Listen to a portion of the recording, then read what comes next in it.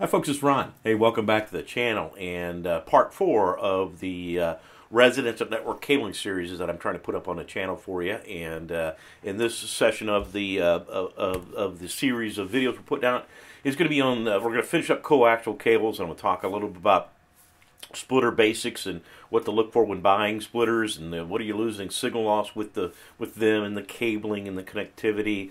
I'll also talk a little bit about the cable TV signals itself and what to know about it, what it's changed in it in the last 15-20 years.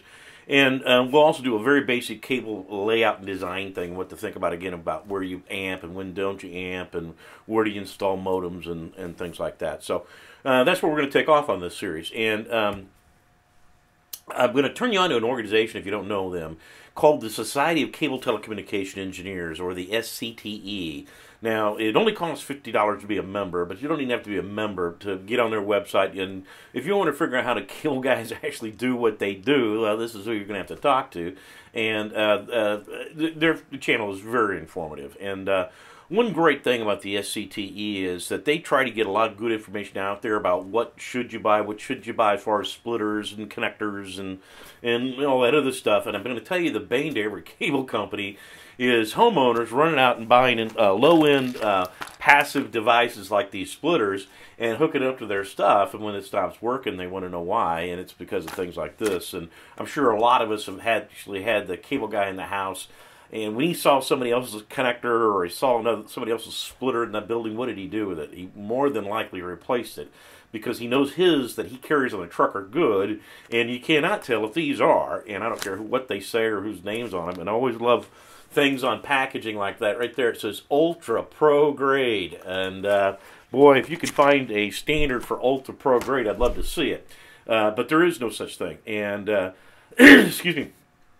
it's amazing how many people make bad buying decisions based on color of the splitters because they're gold and not silver looking, and I'm telling you, you're not gold plated either. So so anyway, you cannot tell from the outside. So if you wanted to, you could go to their website and actually download the standard on passive devices like things like splitters and things like that. And it's not a huge document, but it would tell you exactly, what the specs should be on a splitter that you're going to purchase and install in that system. So go check out the SCTE. Like I said, they're pretty good people.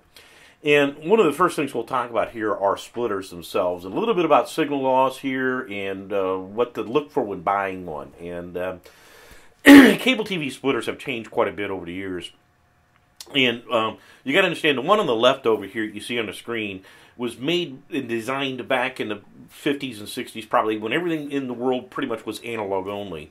No such thing as digital channels. And so what's one's drawback of these older splitters is they don't like to pass, sometimes at all, digital channels. So there's one strike against them. So when you buy a splitter, the one on the right actually has a printed circuit board in it, and it will actually handle analog and digital, and those are the kind of things you want it to say on the splitter. I'm digital capable, or HD TV capable, or CATV compliant, all these kinds of words you might want to be looking for.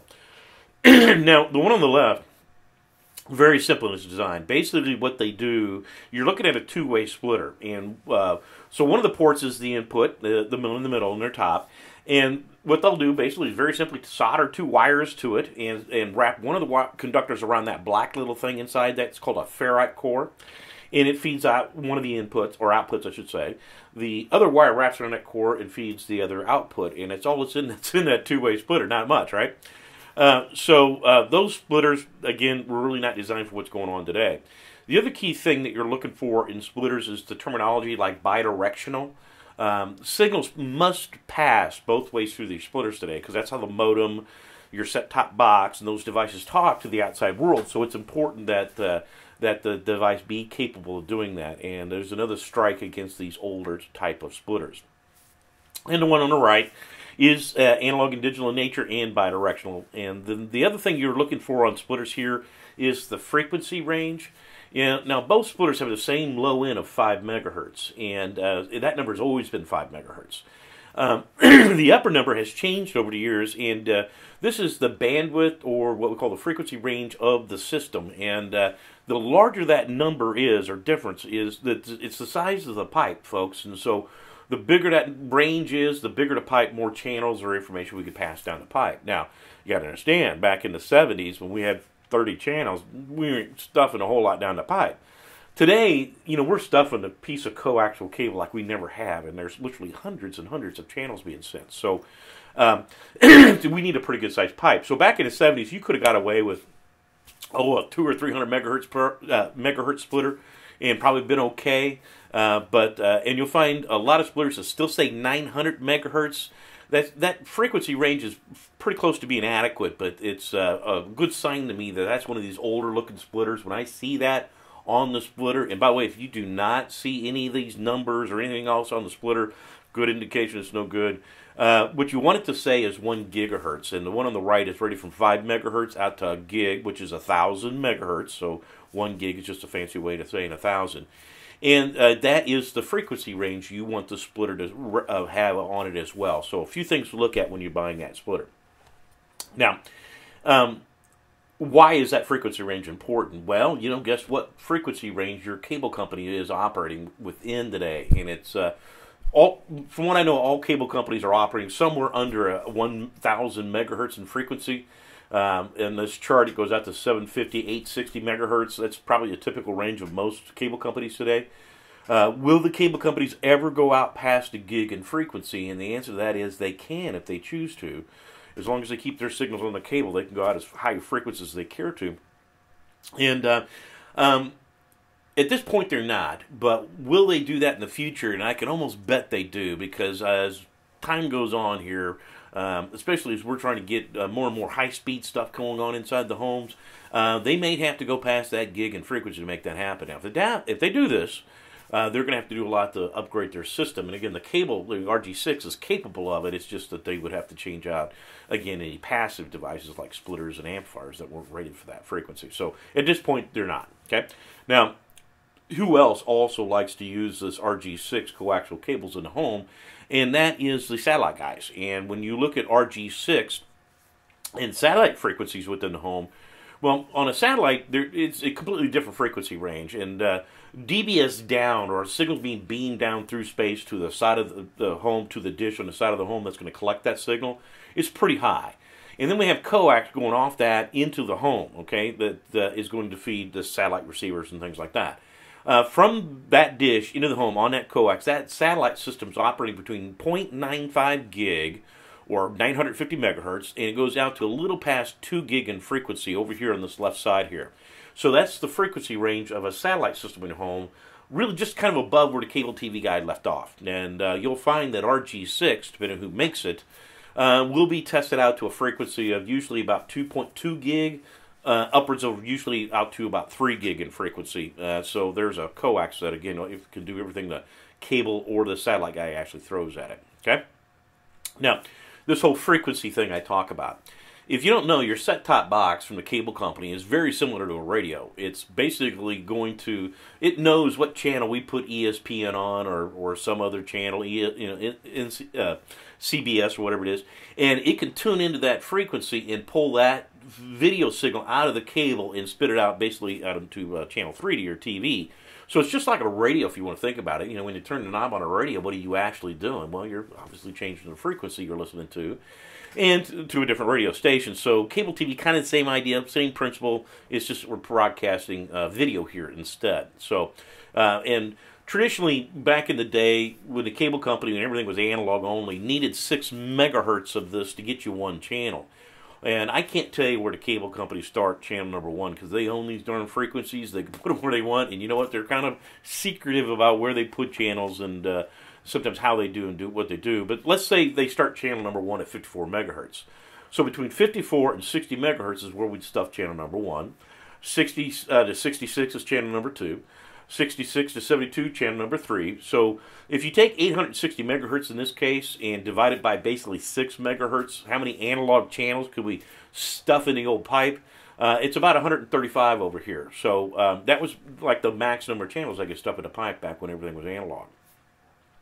Well, today, as you know, a lot of things going on with the cable company is digital. And it's interesting, they still utilize a 6 megahertz carrier wave, but within that, they have some digital encoding they'll use called QAM modulation.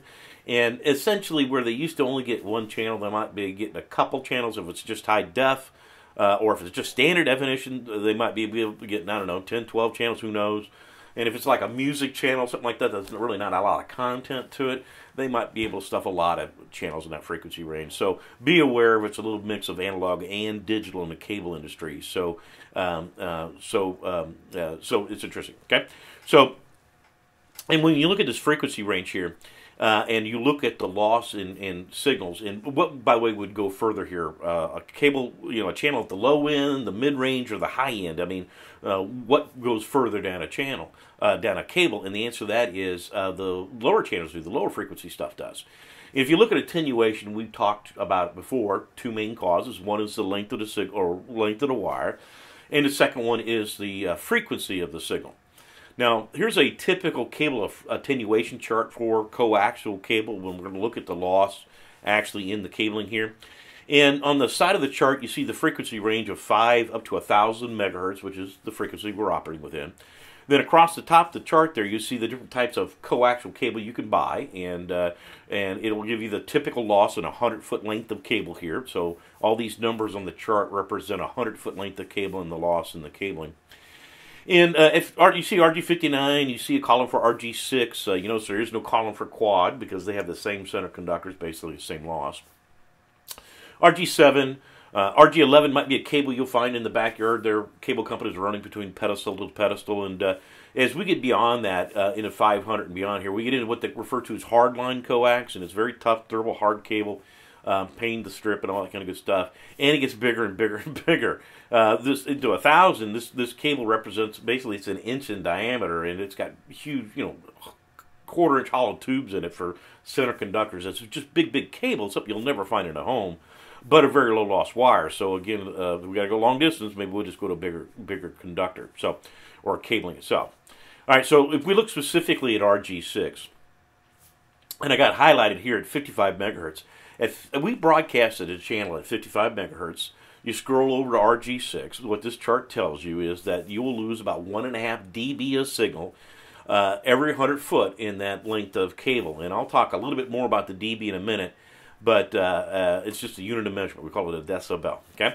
Now, on the high end of this chart, let's say in the middle of the night, the cable guys decide to reprogram that channel to broadcast at 870 megahertz. Well, you scroll over from this chart for 870, and it says 6.1 dB. So now we've lost quite a bit more signal in that length of cable, okay? And it's interesting. I think I told you in another portion of this that most cases we do not measure signal strength in coax. We just look for opens and shorts in the cable as we're installing it.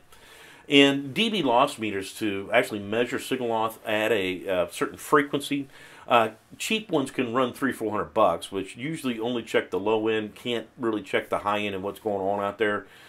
Something that does that might be somewhere between $1,000 and maybe $1,500 or $2,000, and that's the type of meter the cable guy might be carrying with him. And most of us are not carrying $1,500 testers around to see if we've got a signal at a TV, which obviously plug the TV in the outlet. See. But I tell guys you can guesstimate loss and start spotting when you are going to be running into problems pretty quickly. And what I will tell you that if you looked at a mid-range frequency in the cable industry today, it's about 400 megahertz. You scroll over on this chart from 400 megahertz, it says 4 dB in RG6. So I'm going to tell you a 100-foot length of RG6 loses roughly 4 dB of signal. Okay, and there's going to be times when I'm going to be a little high on that number, and sometimes I'm going to be a little low on that number, but rough guess. So if 100 foot loses 4 dB, how much do you think 50 feet loses? And if you were guessing 2, you'd be correct. And of course, 200 foot's going to lose more like 8. So that's how we can go about figuring out, do we have a signal at the end of the day, or what are we actually losing in the cabling itself? So, so it's interesting on this frequency range you see from a cable company here, from 5 up to 860 megahertz. They basically never wanted to put any channels out toward the high side of this frequency range because they know those channels at those frequencies will be weaker when they get to an outlet in a room than other channels. Okay, and if the high end, if the low end goes so much further than the high end, guess where the return path is in a cable TV system? Where does your set-top box, your cable modem typically talk to the outside world? And it would be in what they call their T channels, which is on the low end side of this frequency range. And, you know, it's interesting. If you ever look at a cable TV lineup and you look at what channels they put where, and look at what channels they put way out on the high end, and you'll find it's things like music channels and stuff like that. And they're thinking you may not be too mad at them if you can't listen to Beethoven today, but if you can't watch the big game or whatever it might be, you know, you might be pretty mad. So, and by the way, when things go bad here, which end of the spectrum do you lose first, signal-wise, is going to be the high end. So, but again, they're running out of room. They're having to put those channels someplace in that setup. So that's a little bit about where cable TV puts channels and why they do and what frequencies they're operating within. Okay. Now, the next slide here is going to mention a 2 gigahertz plus type splitter. I just told you the cable companies are not operating above a gig in frequency at this point in time. So buying a 2 gig splitter, is it actually going to help you any? And for cable TV systems, the answer is no. Doesn't hurt you none. But at this point in time, it really didn't really help you much here. So buying 2 gig splitters, well, you certainly can. They're not going to help you with a whole lot with cable TV signals, just be aware. But and for splitter applications, you know, the splitter does say something about satellite applications. I'm going to tell you, in most cases, we do not split satellite signals. Okay, now I will back off of that a little bit. In the last couple 3 years, some companies out there have developed some new what are called switches, multi-switch or swim switches they call them, that you might be able to use a splitter, and there are some applications where you could potentially use a splitter in satellite systems. But as a general rule, no. They usually use what are called multi-switches, and these are devices that are basically look like a splitter sometimes, but they're not, okay? And I won't get into them at this point in time, but as a general rule, we don't use splitters on satellites, folks. So, go to your satellite company, get the right product to do that with. If you're not wanting to add another satellite dish to, you know, another room or something, okay? Surge protection on splitters, and here's another thing you'll find I'm not real high on. We generally tell you don't be putting surge protection on splitters, on coax, because it can potentially filter channels on them. So they like to think if we properly ground that cable as it comes in the building, we shouldn't have to worry about putting surge on the coax itself. Now, surge protection on the power outlet for the set-top box, yes, but not on the coax per se. And if you do it, you might check with your cable companies and see what your local cable company is recommending there. But you can buy splitters with surge protection on. And when we look at basic loss in splitters, it's obviously pretty basic. If you take a signal coming into a two-way splitter, essentially the two-way splitter chops that signal in half, and half the signal comes out one port, half the signal comes out the other port. And so it's going to take whatever it sees and chops it in half. Now, you still get the 5 to 1 gig frequency range. It's just you're going to get half the power, okay? And I actually run across some folks that think that, boy, if you don't use that port, all that energy goes to that other port. And the answer to that is no, you've lost it. So that's why I say if you need a two-way, don't buy a four-way, because, again, you're just splitting it even more than that. Now, better quality splitters will typically have a number on the port, and it's a representation of how of the signal loss at the port. And on two ways, you'll typically see numbers like, I don't know, 3.4, 3.5, or 3.7. And by the way, if they don't put a number on the port, that's a good indication maybe that's not the best quality splitter to be buying. And you almost have to ask the splitter manufacturer, what frequency did you measure that at? But if you read the standard on a splitter, it will tell you that on a two-way splitter, that loss at that port cannot be more than 4 dB over the entire 1 gig frequency range. So I know, according to the standards, it can't be more than 4. So I'm just going to round that number up to 4 dB and tell you that all two ways lose roughly 4 dB per port. Okay, and again, we'll explain the whole dB thing in a little bit. All we're going to do is add and subtract the dBs to figure out how much signal we have at the end of the day. And kind of what the numbers mean to you, by the way, too. When I tell you have 0 dB signal in the cable TV industry, that does not mean no signal. Basically, that's a point they measure up and down from in their system. And in their industry, 3 dBs represents the doubling or halving in power. So a 3 dB gain is a doubling in power. A 3 dB loss is a halving. 6 dB, you're 4 times hotter than you were. A 6 dB drop means you got a fourth remaining. 10 dB, you're 10 times hotter than you were. And a 10 dB drop means you got a 10th remaining. So that's kind of what the numbers mean to you here. And So we know, going back to that splitter, that it's losing at least 3 dB because it's going to take the signal and chop it in half. Now, there is also something what's referred to as an insertion loss, which is the loss due to the splitter itself. And so we know it's over 3, and I know it can't be more than 4, but that's kind of what the numbers mean to and represent to us when we look at and say it's 3 dB a loss or something like that. Okay? Now, that's a basic two-way splitter. Okay? Now, a three-way splitter is pretty much like a two-way splitters hooked together, actually. You take an incoming signal coming into the three-way splitter. They're going to split it once, internal to that three-way.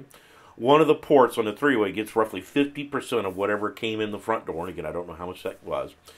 Now, in order to make those other 2 ports on a three-way, we're going to throw another two-way splitter in there, internal to the three-way, and create those other 2 ports. So you'll see in the diagram here, I've labeled the ports as 4 dB, 8 dB, and 8 dB. So one of the ports got about 50% of whatever came in the front door.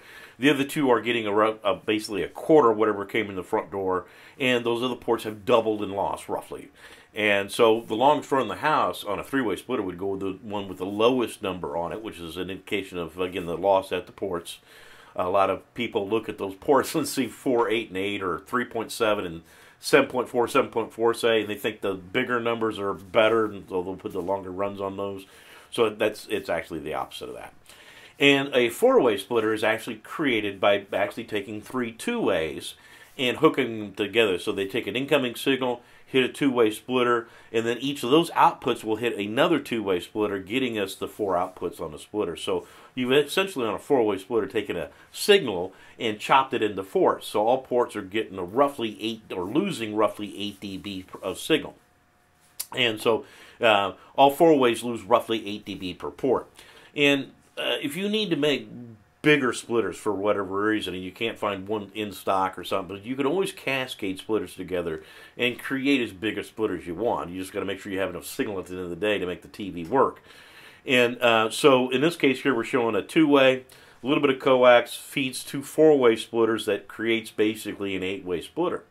And by cascading them together here, we can make a bigger splitter. And essentially, that's exactly what they did internal to an 8-way splitter, if you bought just an 8-way splitter. And if we look at system loss here, we know the 2-ways lose about 4 dB on a port. The coax, I'm not going to count between the 2 splitters or 3 splitters because, you know, this is like a foot long. I'm not going to worry about length. And so, and the 4-ways lose basically 8 dB. So the 2-way loses 4, the 8-ways lose 4. You add up the loss, all the runs through these ports. Each port is dropping about 12 dB of signal. And you know, people ask all the time, is that going to work if I do that? And the answer is, I don't know. You'd have to go home and try it. It actually has, obviously, something to do with the signal strength coming into the side of the home. And it actually has something to do with the TV you own, too. So a lot of us don't realize that, but the tuner in the TV has something to do with this as well. So, which we'll talk about here in a few minutes, okay? So there's signal loss and splitters, okay? And, of course, the more splits you go through, that even gets worse and worse and worse. Now, another interesting thing that we do today that we really haven't done in the past are use what are called termination caps on cable TV systems. And they're recommending to us that this is not a bad idea today. And they're basically telling you that if you have a piece of coax running through the building and that one end is hooked into a splitter, but you're not using, say, the outlet in the room, we'd ask you to cap that outlet in the room that's not being used with a termination cap. Now, if you have any ports on your splitter that are not being used, we'd ask you to cap those as well. And essentially, we're doing this for several reasons. And one is the frequency. The cable TV companies are using those higher frequencies like they never have in the past. Those channels we know are going to be weaker by the time they get to an outlet because of the loss in the signals. So they're more susceptible by the time they get to this outlet. And so noise interference can cause problems here. And if the wires in the wall is not being used and you have it hooked into, say, like a splitter, those wires are essentially antennas, and they can pick up stray noise and frequencies out of the air. You can be vacuuming next to this thing and get some EMI interference, or you might be living down the street from a radio station that broadcasts lots of RF, or a TV station that broadcasts, again, a lot of RF, and get interference problems. And one of the big problems, though, that they want to eliminate here is that the blue signal is passing down this cable is a representation of a good signal traveling on a piece of coax. Now, that open, and it's, by the way, going down a cable that's what's referred to as 75 ohms of impedance. You've heard me mention that. how many ohms is the open? And the answer to that is it's 100. It's a infinity. It's a bunch. It's an open circuit, right? So this energy, if you remember your high school physics, is traveling down this cable and ain't disappearing. When it hits that brick wall of energy of resistance, so to speak, that energy goes someplace, and what it does is it reflects and back. It becomes what we refer to as a standing wave, and it's like me taking a tennis ball again and throwing it at an outlet or at a wall. When the energy in that ball hits that wall, that energy is going someplace, and again it reflects. And so that standing wave is equal to the incoming signal strength-wise. It becomes what we call out of phase with it, and older analog stuff that could cause ghosting and distortion problems, and the new digital stuff basically can cause pixelation problems. So we want to eliminate this whole reflected energy if we can. And we do that by utilizing termination caps. Now, inside that cap, very simple thing. What's inside that cap is a 75 ohm resistor, and it's essentially going to put a 75 ohm load across the cable. Between the center conductor and the shielding in that cable, it throws a 75 ohm load across it. Now, that little resistor in that cap is going to absorb that energy, and it's then going to dissipate that energy in the form of heat, and this will never get hot to the touch. We're talking very low power stuff. If you've ever dealt with cable TV signals in the home, you'll find that if you touch the center conductors, do you feel anything? And the answer is no, because these guys are working in millivolts of signal strength, so thousands of a volt. So very low power stuff, but very high frequency stuff. So termination caps are just one more thing that we're beginning to say, that's not a bad idea if we're trying to keep a tight cable plant inside of a building so we don't get energy either going into or out of our systems.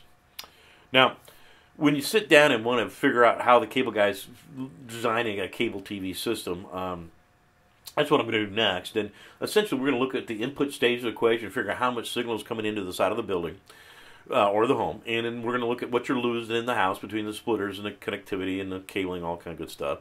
And then I'm going to tell you what you ought to have at an outlet in a room when you get done. And if you know these basic numbers, you can figure out, do I quickly have a problem here or not? Now, I will turn you on to a great little company if you don't know who that is, and that's down over in a corner called Blonder Tongue.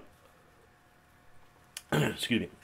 And Blonder Tongue, their website's very informative, and guess by the way who invents the cable TV amplifier, and that would be Mr. Blonder and Mr. Tongue. And so they've been around the industry for a long time, and so very informative. Matter of fact, you give them your name and information, they'll let you download a reference CD, which is packed with great information about how they do what they do. So, and essentially what we're going to do is, when you look at that little green box that sits in the pedestal in the backyard, if you ever open up one of these pedestals, you'll see something in there that looks kind of like a splitter, but it's not. It's referred to as a directional coupler, or what a guy in the field would call a tap. And I tell guys that there's two basic ways of distributing video signals, and one is with splitters, and that's what we use at homes because it's the cheapest way to do it. And the other way is with taps like this. And I tell guys, if you ever want to do like an apartment complex or campus environment or something much bigger than a single-family home, you need to understand how to design and use taps. And if you can add and subtract, I'd like to think you can figure out how to use a tap. It's not all that hard. And again, Blonder Tongue would give you some insights as to how to actually design and use taps. But we're going to use splitters in this case, okay? And a homework assignment for you guys is always to go home and Google the good old decibel and figure out what the signal loss is going on inside these systems. And the true dB is a power ratio, as I think I've mentioned before. And the little meter the cable TV guy carries out with him is called a dB per millivolt meter. And there are like 9 variations of the dB, but one of them is a dB per millivolt. And through good old Ohm's law, you could equate voltage to power, and that changes our equation over here a little bit. But trust me, a little meter the guy carries out the house with is called a dB per millivolt meter. And the reason I want you to know this is that all TVs are designed to see a certain signal strength rise. So all TVs have a tuner, and that tuner has a certain input range it's designed to see signal strength-wise. And it's interesting, if you go home tonight and you look at the little booklet they gave you or look on the back of the TV unit, you'll never find this number. And they give you all kinds of numbers, but why don't they give you this one? And you got to understand that people who manufacture TVs, they don't essentially make this one model and sell it to everybody. They might be able to make variations of that depending on a price point. And, if you ever go out and buy a nice TV someplace and then you go... and it's $2,000, and you go someplace else and find it for, $400 or $500 cheaper. How do we hit those price points? And believe it or not, the manufacturers can cheapen the devices inside the TVs to hit price points. And so scalers and tuners are all different things we can change. So, and we basically have two basic TVs left over still in this world. We got the old cathode ray tube TVs, which is the old heavy-duty, analog-only type TVs that essentially we were trying to get rid of, but those things were designed in a time frame when we meant them to last 30 and 40 years, so they're going to be around a while. And I would tell you an old TV like that would like to see typical input range 5 to 15 dBmV. Now, and under 5, the old analog would just fade out. Above 15, it starts to become what we call grainy TV pictures. Have you ever seen color smearing a TV? You're overdriving an old analog, and you can actually make a TV go completely white with the old analog. With too much signal, you actually blinded it with too much. And the new digital ones are a little more sensitive. Now, partly because the cable companies, when you look and see how they send a digital versus an analog channel, they can actually get away with running those digital channel about 10 dB lower in power and still make things happen. So typical tuners have to be a little more sensitive today. So, and I understand a really good TV today can see anywhere from a range of -20 to +20. But I also know there's a bunch of TVs out there that won't see anywhere near that range. And so we will tell you a typical input range on a TV today is somewhere between -10 and +5 dBmV. Okay? So, that typical TV. Now, over here on the side, it states that the FCC says to the cable companies, hey, if I took a meter and measured the signal strength at the outlet in a room, how many dB should that be at an outlet in a room? And the answer is 0 dB. Okay? And why'd they pick 0 dB? And the reason they picked 0 dB is we look at new TVs, that's really in the wheelhouse of a brand new TV. And now, every outlet in every room is going to get a different number because every length of every outlet is all cable length-wise is all different lengths. So every room gets a different number. So my target typically is 0 to 5 at an outlet is what I'm going to tell you. You probably ought to have fallen out of an outlet in a room. Okay, so that's kind of our number we want to see falling out of the outlets in a room, 0 to 5. Now, it's interesting over here on the side. The FCC also tells Mr. Cable Company what's the minimum they got to give you on the side of a home, and the answer to that is 3. Now, cable companies know if they only gave you 3 dB, and then you start splitting it, especially multiple times, you more than likely aren't going to have 0 dB at an outlet in a room. So they give us typically a lot more than 3 dB because they know that a lot of us would go out and buy things like amplifiers, especially we'll buy the older ones, which are less money, not a digital, 1 gig rated amplifier kind of thing, which you should have today if you're going to try and do this. You'll buy those cheap ones and cause them nothing but problems. So they typically give us a lot more than that on the side of a home, but that's all they've got to give you, okay? And what we're going to do here is we're going to figure out the signal loss going on, and we're going to look at what goes through the splitters and the cables and all that kind of stuff, and we're going to look at the attenuation of the system.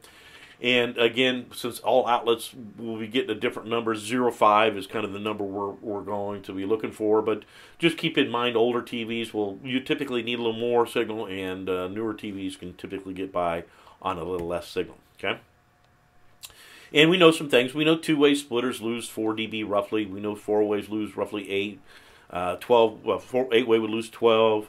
A 100-foot length of cable loses roughly 4 dB. Mated connections, which I usually don't add into these equations, you might throw a half a dB for mated connections, but again, there shouldn't be a whole lot of connections on this run, really just one on either end. So the number we don't know is what is the number on the side of the home. So if you called up the cable company and said, hey, what's the number on the side of my home, more than likely the customer service person is going to have no idea. But they'll go, wait a minute, let me send a signal out the home, and what they call ping the set-top box. So in other words, they send a signal out to it. Then they get that back. They'll go, hey, I don't know what the numbers is, but it's working. So if you don't have a 1500 dB loss meter to actually take this measure on the side of the home, which you more than likely don't, call up the cable disconnect your coax, then call up your cable company, and when they can't ping their set-top box, then they might run a guy out there with a truck to actually maybe give you a measurement for you. And I don't know if you'll upset this guy a whole lot, but without having a meter, that's the only way to know for sure the number. Okay, folks. So I've did quite a bit of work over the years trying to figure out what this number is supposed to be on the side of the home, and it's interesting. What I found out was they didn't have a number for it, and I said that's crazy. You got to have a number for what we want on a typical side of a home. And the reason they don't is because all the runs or the drops off these taps in the back of the yard, off those pedestals, are all different lengths. So again, every house gets a different number. So, but I did find out that they do have a number typically coming off a tap. And I typically hear 18 to 20 dB coming off the tap. And so, for instance, in this example here, we've got several homes here. The shortest run is a 50-foot run off that tap. So that RG6 in that shortest run is losing somewhere around 2 dB. So that customer's getting around 16. 100-foot run off the tap's losing more like 4. And that customer over there is getting about 14 dB of signal. And you'll find they don't like to go more than about 2 or 250 feet off a tap. And so that longest run, that 200 foot, is losing roughly 8 dB of signal. So it's getting somewhere around 10 dB. So 10 to 15 is kind of a good rough number to guess on the side of a home. But there's all kinds of reasons why it wouldn't be 10 to 15. And one is, that wire's been underground for 25 years. Yeah, it's probably losing more than you think it is. Maybe you like to weed whack that cable as it comes up to the side of the house every week when you mow the yard. Ain't helping it none. You're damaging the cable slightly. You nicked it someday. Or worse, are probably landscapers. They dig a hole in the backyard and they put a tree where you told them to. Did they tell you to cut the cable in half? And of course, the answer is probably no. They probably spliced the cable and put it back in the ground. And they normally don't put heat shrink or nothing else on it either. So, and by the way, if you called up the cable company, Mr. Landscaper, and asked them to come out and fix this, they're probably going to want money to fix it. So they are, by the way, are not going to splice it. They're going to pull new wire off the tap and charge that landscaper a couple $100 more than likely. So a lot of reasons why it may not be 10 to 15, but that's kind of the number. Now, the reason they chose 10 to 15 on the side of a home is because they looked at their customer base and they said, okay, typical cable TV customer, what's the max number of set-top boxes? Most of them don't go past, and the number came back at 4 dB. At 4 set-top boxes. So that means that, you use a 4-way splitter. Well, we know 4-ways lose about 8 dB. So if you had 15 dB coming inside of the building and you hit a 4-way splitter, loses 8, that gets you down to roughly 7 dB. You got another 100-foot runs out to, say, an outlet that was another, say, roughly 4 dB in a 100-foot run. So that's a 12 dB drop. You had 15. So that means you got about 3 dB falling out of the outlet of the room. You're golden, right? You're in your 0 to 5 like we want to be. And if they gave us 10 on the side of a home, again, a 4-way splitter is losing about 8 of it. And most single-family runs are probably in that 40, 50, maybe 60-foot range. It's losing about 2. So you got 8 dB loss with the splitter 4-way. You got 2 dB loss in the coax. It's 10. You had 10 coming in, so that's about 0 dB at an outlet. And so that's still within our specification of 0 to 5. So this is why I assume 10 to 15 on the side of a home. Okay.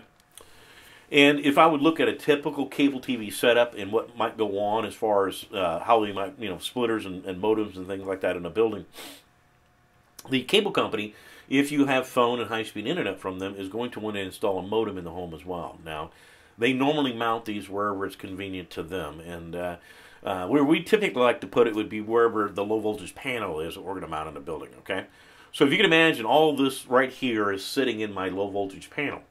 And so we come from the outside of the building, route cable into the building where our panel is going to set, go into the panel, the first thing we hit is a 2-way splitter inside the panel. Now half that 2-way will feed the modem, okay? Now off the modems are phone lines and high-speed internet lines. Now the phone line typically would get ran into a phone board inside the low-voltage panel that we can then split out to any phone we might want inside the home. And the high-speed internet would then go right to our router or switch that would then take that to, again, any computer we might need in the home. So again, that modem typically, hopefully, is inside of our low-voltage panel or right next to it. And the other half, the 2-way, in the panel, they can then feed a larger splitter that then can feed all the TVs with video signals, okay? And if I look at numbers on this drawing, say we got 15 dB coming in the side of the building, and I know there's some loss coming from the side of the house to the input of that 2-way, but let's say we got 15 dB coming into the input on the 2-way. The 2-way, that first leg of it that feeds the modem, is going to lose roughly 4 dB. So and I'm not going to count the loss in the coax between the 2-way and the modem because, again, it's 3 feet long, it's in the panel. So that modem's getting roughly 11 dB, say, which from what I know is plenty. Now, you'll have 15 coming into the two-way on the input stage. That other leg of that two-way also loses 4 dB. And hence, that four-way splitter in the panel that feeds the other TVs is getting now roughly 11 dB as well. They're both getting 11 dB here. This is like water pressure if you want to think of it, okay?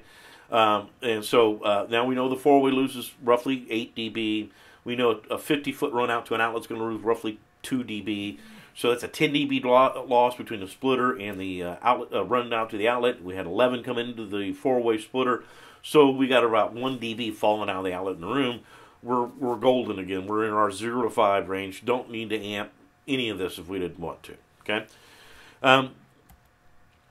But you know, if you do need to amp signals for whatever reason, just make sure you buy a good quality amplifier that's rated for today, and just amp up whatever loss you're trying to overcome from just excessive length of cables, or maybe you split it more than you should have, kind of thing. So buy an amplifier rated for what you want to do, and make sure they're analog and digital in nature. Make sure they're bidirectional. They're rated out to 1 gig in frequency, and all these wonderful things we want that amplifier to be. Now, keep in mind that they increase signal strength. They will amp any noise they see too, so be aware of that. So you always want to make sure you're amping a good signal. And as a general rule, I will tell you, amplifiers today are designed to amp 0 dB signals and above. Really can't take a minus 20 or a minus 30 type dB signal and actually amp it properly. So again, you want to look for terms like, you know, rated for cable TV applications, or HD TV rated, you know, capable of bidirectionals, are all things we're looking for on the amplifier where we go buy one. Now, if you in this example here, here's an example where we got basically the same setup, but we're going to try and feed 12 outlets in the building, okay? And you'll see on some of these runs, these are 200 footers, so there's some pretty long runs here, and the rest of all the runs are say 400 feet or less. So in this setup, what I did was there was a 8 short runs and 4 long runs. So I batched the long runs together through a 4-way splitter, and the 8 shorter runs through an 8-way splitter. And then I fed both those 2 splitters back into a 2-way, and then the incoming signal from the outside of the building. So if we come from the outside of the building, we got 15, say, coming in. We know, again, in that 2-way, that first leg is going to lose 4 dB. So here our input, our amplifier, we're going to install inside here before the splitter that feeds the different TVs is getting somewhere around 11 dB.